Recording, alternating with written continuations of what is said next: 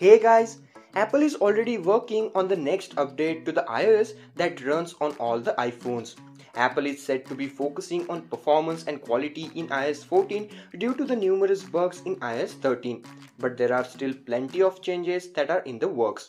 Early test versions of the software have already leaked, giving us some idea of what to expect from the update. There are still hidden features and functions that we don't know about, as iOS updates include often hundreds of tweaks and new features, but some key features have been unveiled. So here's a list of all the iPhones that are eligible for the iOS 14 update, plus some interesting features that we'll get to enjoy in iOS 14. So guys, I am Raj and now let's get in. According to the sources, iOS 14 will be compatible with the same list of iPhones as iOS 13. That means all the iPhones which were able to run iOS 13 will be able to run iOS 14.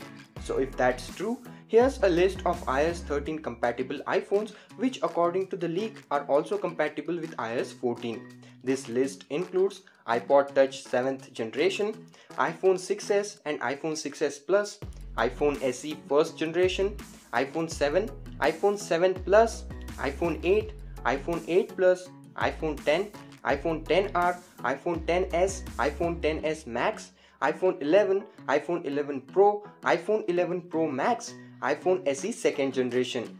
Apple Hub, which is also a trusted source for Apple leaks, also confirms the same.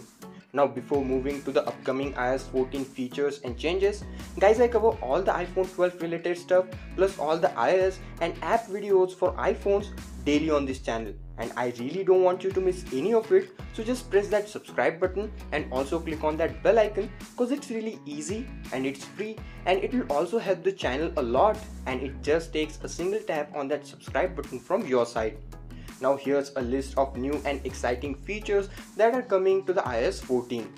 Apple's web browser Safari could come with a built-in translation feature that would enable users to translate web pages without using a third-party service, similar to what we get in Chrome browser. Next feature is related to Imessages App. Apple is set to bring a host of updates to its Imessages app.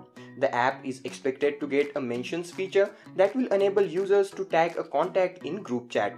Besides this, the app is expected to get a functionality that will allow users to retract an app. Additionally, the app is also expected to get typing indicators in group chats and a mark as unread option that will enable users to remember it long after they have read a message. iOS 14 is likely to come with a new home screen that will show all the apps available on the iPhone in a list format. It is possible that Apple will include filters that would enable users to segregate apps based on criteria such as the apps with unread messages or recently used apps. iOS 14 is also said to include a functionality that will allow users to set third-party apps as default on their iPhones. For example, the functionality could allow users to set Gmail as their default mailing app instead of iMail. Apple is set to roll out its next generation of mobile operating system iOS 14 in fall of this year. However, we'll catch first glimpse of the OS at Apple's annual developers conference WWDC 2020, which will be held between June 22nd and June 26th. The actual rollout is expected to start around September 2020. With that, we're at the end of this video. So guys, if you found this video helpful, then like the video. If you didn't like it, you know what to do. If you have any questions regarding this topic, then feel free to ask them in the comment section. Don't forget to subscribe to the channel as you leave, and also press that bell icon so that I can give you all the future updates related to iOS 14. So guys, that's it for this video. Thank you so much for watching. I'm Raj and I will see you guys in my next video.